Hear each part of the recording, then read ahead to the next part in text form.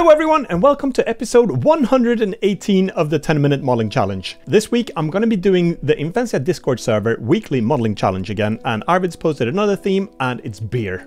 No, it's beer. Bear. I don't even know how to say the difference. It's like a teddy bear. So I'm going to be modeling a teddy bear in just a minute, and of course we're going to do it low poly. What else can you do it? But I might actually throw a subdivision modifier, and I might even model with the subdivision modifier on, because I think it's still a bit easier to get those round shape but still keep it a little bit like low poly. So what else is new? I'm just working on Ultranova, I'm working on line war, I'm doing contract work on line war now. That's going well. I've done a lot of optimizations, performance boost on the map generator. It's caching all of that stuff to disk, and more importantly at the moment I've done pooling for all the warheads and the explosions. So they should, instead of reinstantiating a new explosion or a new warhead every time one's launched, and that's a big no-no if you have a lot of stuff going on, because it needs to allocate the memories and create a hierarchy of game objects and things like that in Unity. So instead you spawn maybe 100 of those or 1,000, and then it just picks it from the pool, activates it, shows it, and then puts it back in the pool, deactivates it. That's going really well, so should hopefully see some performance boosts in the near update of Line War. I'm also working on Ultranova, I think I said that. Game design document is pretty solid now, and I learned a lot from the last video where I did the Hollow Knight analysis. That was super useful actually, because I played it and I analyzed it and thought about it, and I know what I want to do, and I definitely know what I don't want to do from there,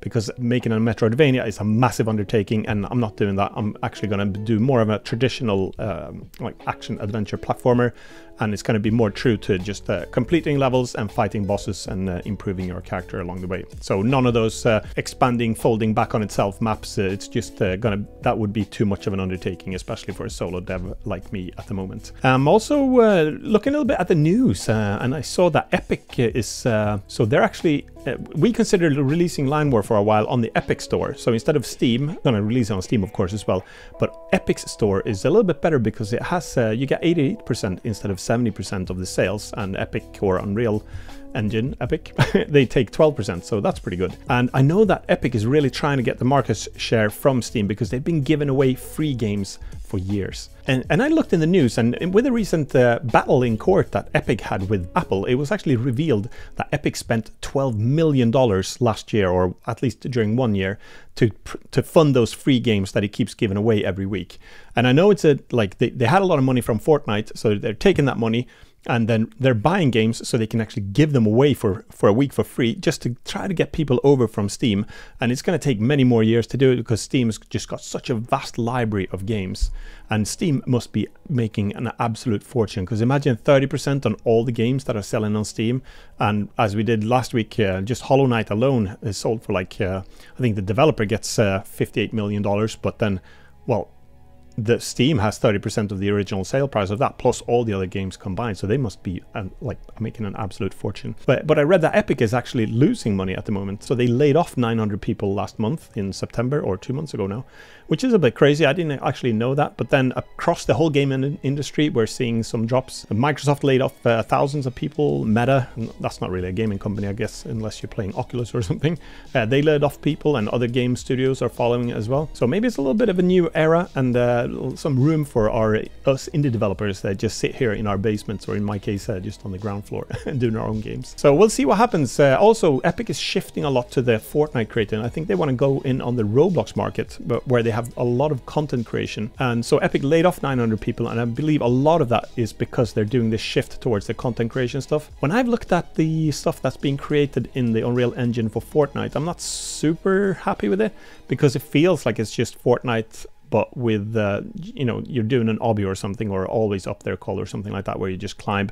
And I'd say that the mechanic of precision jumping and stuff like that is not as good in Fortnite as it is in a lot of the Roblox things like that. Maybe I'll catch up. Graphically, it's beautiful. All right, that was a brief little this week's news in the industry with game development. But now let's switch over to some modeling instead. I've just got my normal scene here. Again, if you want to have this palette texture, check the link in the description. You can download that one. Just head over there. I like it a lot. I used this palette texture and this scene when I did a workshop. I actually drove up to Sunshine Coast. I was invited by a college there. I had a lovely time. It was 8 kids ranged, I think they were aged 12 to 17.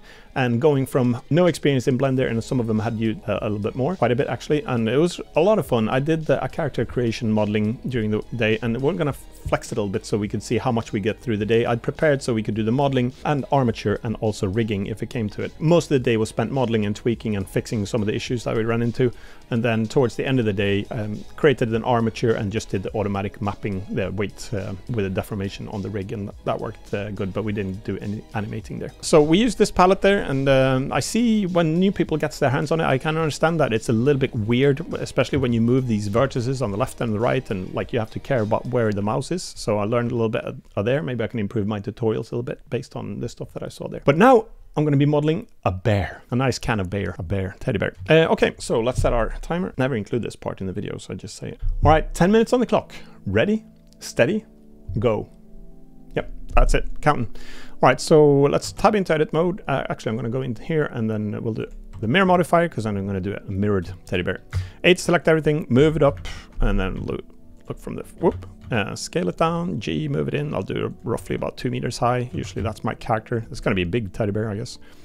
And now, do you know what? I'm going to put the mirror modifier, or not the mirror modifier, the subdivision. Control 1 I'm going to do straight away.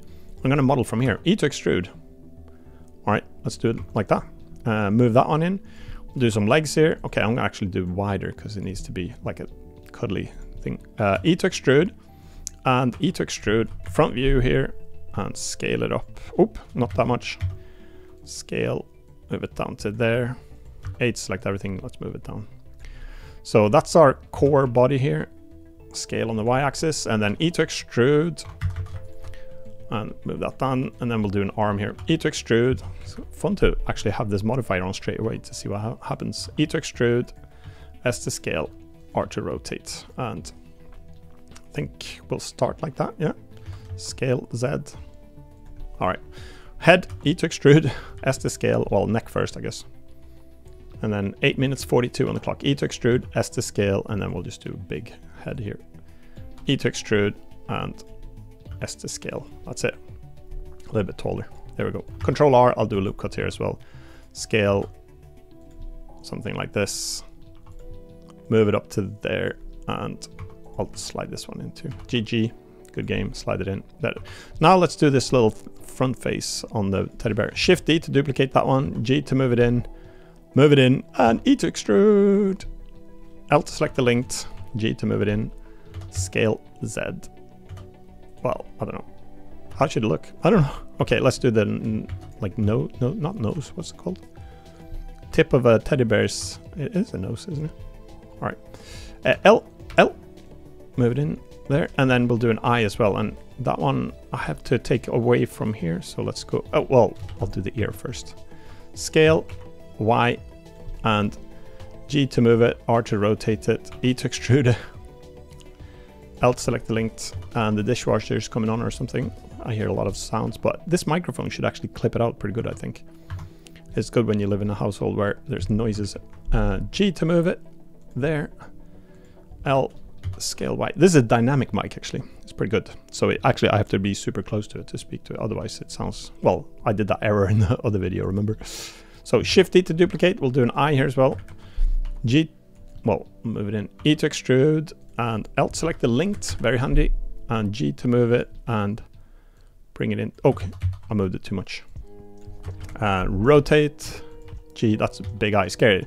My family went to see Five Nights at Freddy's. I didn't want to see that one because I don't really like scary movies. This feels like it came out of there.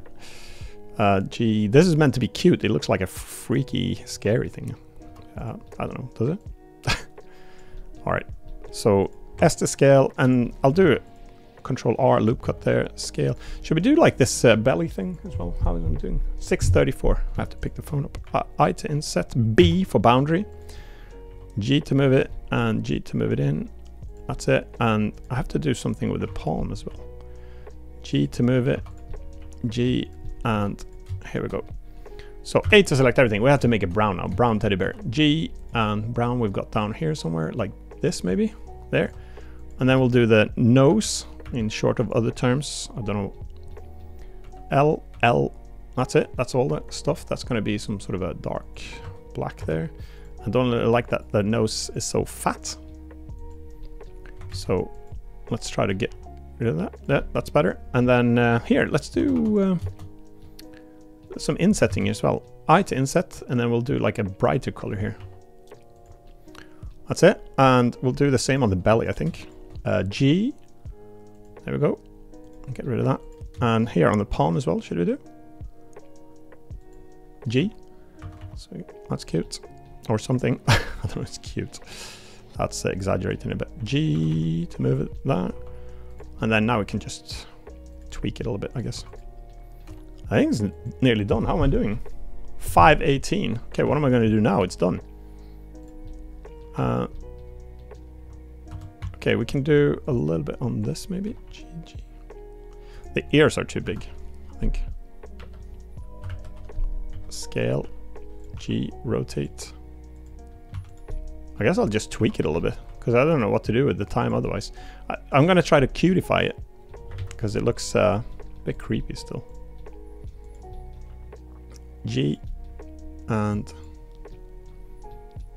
what else do teddy bears have? Okay, this arm's way too wide anyway, that's for sure. Scale Y. For a change, I got a little bit of time to tweak it, but then I don't know what to do. Oh, okay, that's it. Maybe I'll bring this in as well. Shift select. Scale. It looks a bit square here, so I'll slide this. GG is a good trick because it slides the vertex. And G and GG. There we go. And then we'll arch the back, give it a little bit of a bump there. That's it. And what else? This one should maybe be a brighter color too, right? Yeah, that's better. Okay, the eyes. The eyes. I think I want them like I do my characters. Scale X. That's a little bit cuter. And then G, and should this be different? No. No. And I think they have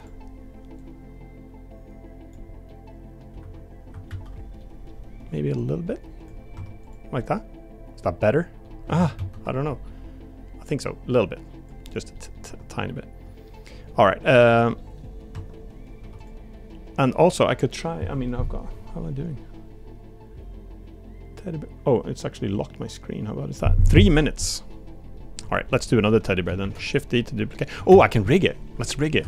I should have done that before. Shift A, armature, and go here. Viewport display. Okay, not there. Here. Viewport display in front.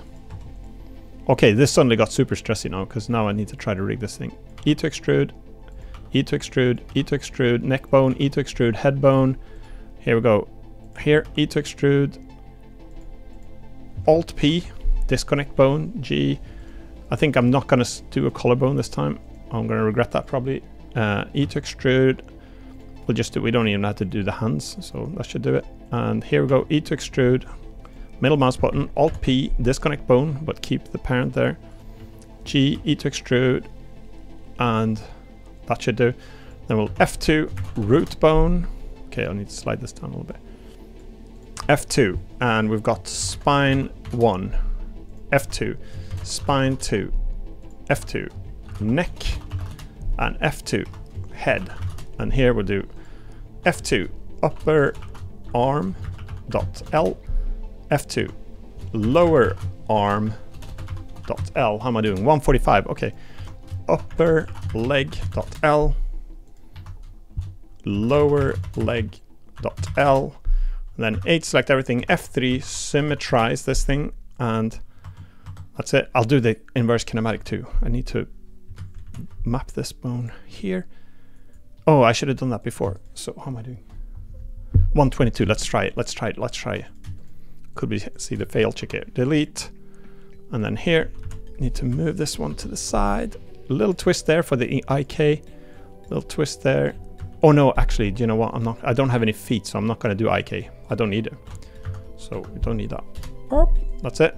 And then we'll do select this one, shift select this one, control P, and armature deform with automatic weights.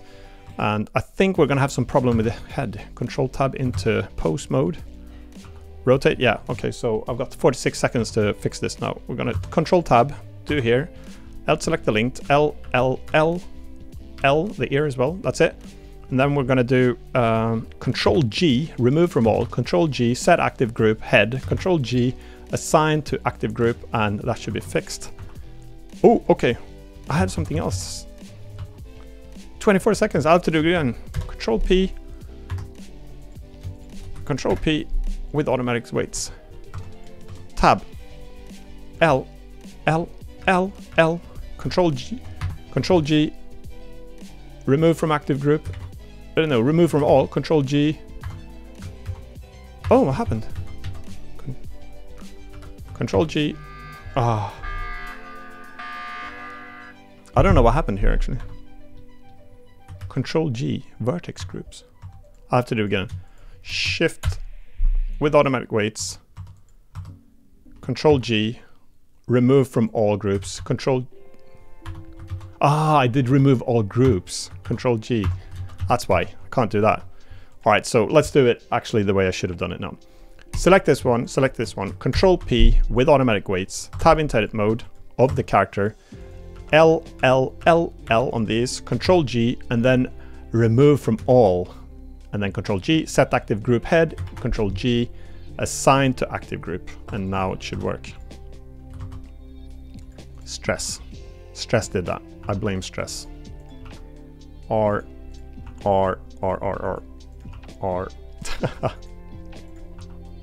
How's this doing? The leg. R. Yeah. It sort of works. How does it look if I disable the mirror modifier actually? Or the, not the mirror modifier. Let's see. Here we go. Subdivision. Okay. Well, that looks kind of fun too, actually. I like that one too. That's low poly. The eyes go a little bit inside there, but I think this one needs the super advanced. What if we bump up the level as well? You could also shade it smooth. Let's do A to select everything, right click, and then do shade smooth. And that goes actually pretty smooth, doesn't it? Let's see. Yeah, that would work. Bit of a giveaway on this, that it's a bit squarish, but Z material preview, solid. There you go. But you know what? I'm all about low poly, so control tab, well, of course, right tab, select everything, and shade flat. I just like that look more. Sorry guys and girl. All right, that's gonna be it for this video. Hope you like this little teddy bear. Go to the Infansia Discord server, join the weekly challenge there, and a whole bunch of people there doing some cool modeling every week and sharing it in the Discord. And I'll be doing episode 119 at some point, and look out for some other videos as well. I've created some Unity and Blender tutorials as well. They'll be showing up. I've actually queued them already, so wait for those to drop. You never know when. Just make sure you subscribe and you'll catch them. Thanks to my patrons as well, patreon.com/Infansia, and hit the like button if you like the video, subscribe if you haven't already, and I'll see you next week for another video. Take care, bye for now.